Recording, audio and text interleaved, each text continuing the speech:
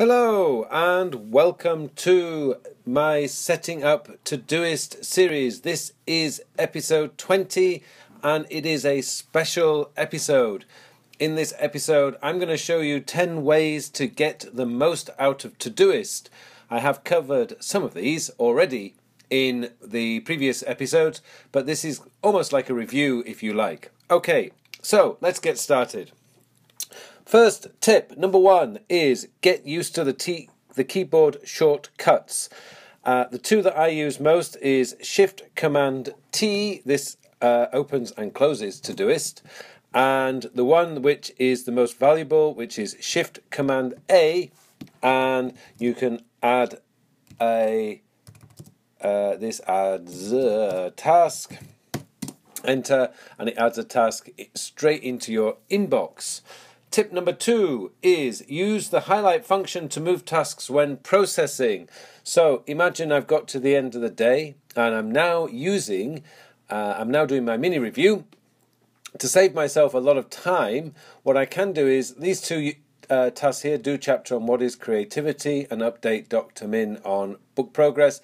These go to the same project. So if I click on Shift and then click on the hamburger bar, you'll see that I have four options up at the top: schedule, move to project, priority and delete. I can just add move to project. I know this one is called business creativity. I can just click and off it goes. Same for the next two: book tickets for Ultra Korea and check to see if RK is okay for all 3 days. Again, if I click on these two, I know that these are personal single items, so I can just put single and send it to my personal.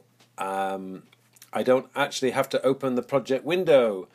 Number three is make sure you do a daily mini review every day. It doesn't need to take more than 10 minutes, but the daily mini review will keep you on top of all the things that you have to get done.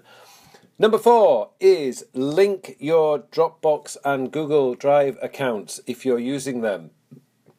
To do this is very simple. All you do is click on the notes icon, which is the speech bubble at the side of a task, and you'll click on the paperclip icon, and then you've got drag drop files. If you click on your Dropbox, mine is already set up, takes me directly to my Dropbox account.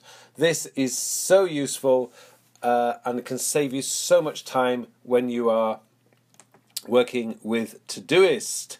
And let's have a look. Get your personal email. This is number 5. Get your personal email address for your inbox. Now, this is really important. You're going to have emails coming at you all the time. So, with your inbox, if you go to the right-hand side of your inbox, you'll see the task actions icon. Click on that and click on email tasks to this project. This will give you your email address for your inbox. Put that into your contacts list and save it as Todoist. So much time can be saved by doing that. You don't have to copy and paste anything. You just forward the email directly to Todoist. Number 6 is custom start page and how to activate it. Anthony Gauna gave this in Francesco D'Alesso's Todoist series.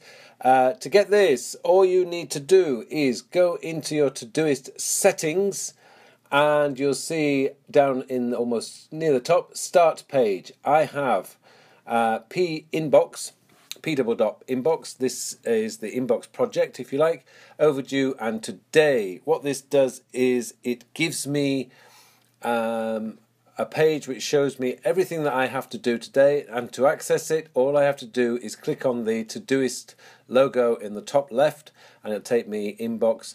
By the way, if you put P-inbox at the end of that query, let me just go back there and show you, your Todoist items will be, so if you put P-inbox at the end after today, then that inbox will be shown at the bottom of your list. There's a really good tip. Okay. Highlight the action verbs. Now, what I mean by this is most of the time when I'm using my cell phone, I'm doing a quick scan to see what I have to do next on my task list. I find it's really useful if I can see very quickly the verb that's associated with the task. So if I've got one here which is write blog post write blog for Terry, and I highlight the verb write. What I find with this is it helps me to see when I'm doing a quick scan exactly what I have to do in terms of the task. Let's get down to number 8 is use the orange, yellow and white flags for the different times of days.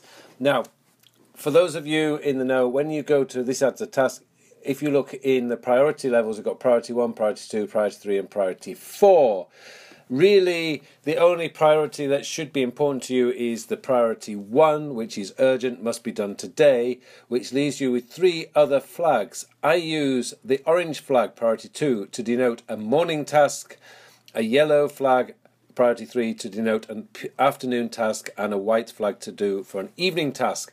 This means that when I look at my today list, I have at the top I have my morning tasks, and then I have my afternoon tasks, and then evening tasks. It just helps you to sort the list and just makes things a little bit easier. That then leads me into the next tip, which is using the filters. If you use filters, you can actually set up for AM tasks, PM tasks. You don't really need an evening task because those are the ones that are left at the end of the day. My AM tasks will include, if I show you the filter, it's today, overdue, and P1 and P2. P2 is today, morning. My PM tasks would be those 3 plus, let's just go into that for you. So P2, P1. So if I haven't managed to do anything in the morning, I have that one there. That's a really useful filter to have, and I'll put that in the notes section so you can copy and paste it. Number 10 is use IFTTT's do note function. You can see it down here in the bottom right hand corner.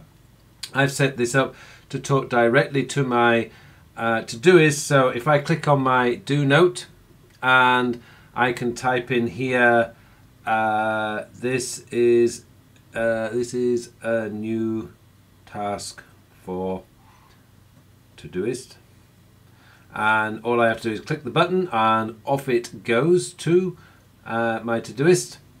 There we go, it's gone. And if I open up Todoist now, and you'll see in my inbox, and in my inbox this is a new task for Todoist. This is really, really useful when you are on the run, and I find that Todoist often opens up on this window, and if you notice on this window there is no plus button. You have to actually press twice, so I use my do button in order to help me. That is IFTTT's do note application down here on the... And here is a final number 11 bonus tip for you. This one is in using Chrome. I strongly recommend that you download all the plugins available for Chrome. There are essentially 2. One is a browser. If you do that, what you get is you can have your Todoist list here, and this is really, really useful. This one hasn't actually updated for a while, but there we go. And also, if you go into your email and you're using this one, for example, maybe this one I want to send to my Todoist. If I've got the Gmail plugin, I can just add that to my Todoist task. In it goes. And what you will find is this now. Let me just go out of here and I'll go into my Todoist. If I go into my Todoist inbox, and here we go. If I click on this now, this will open up. Actually, my setting is for Safari, but it will open up, and it will open up that email for me. Absolutely fantastic. Really, really useful. So if you're a Chrome user, I strongly recommend that you get the plugin for your Gmail account, and that is really, really useful. So that's it. Hopefully those 11 tips proved useful for you. I'll put a list of them in the notes section below, and hopefully you'll be able to use some of these tips to make your experience of Todoist even better. Thank you so much, guys, for watching this episode. Thank you to all of you who've watched the previous episodes. There are more to come, so stay tuned and don't forget to subscribe.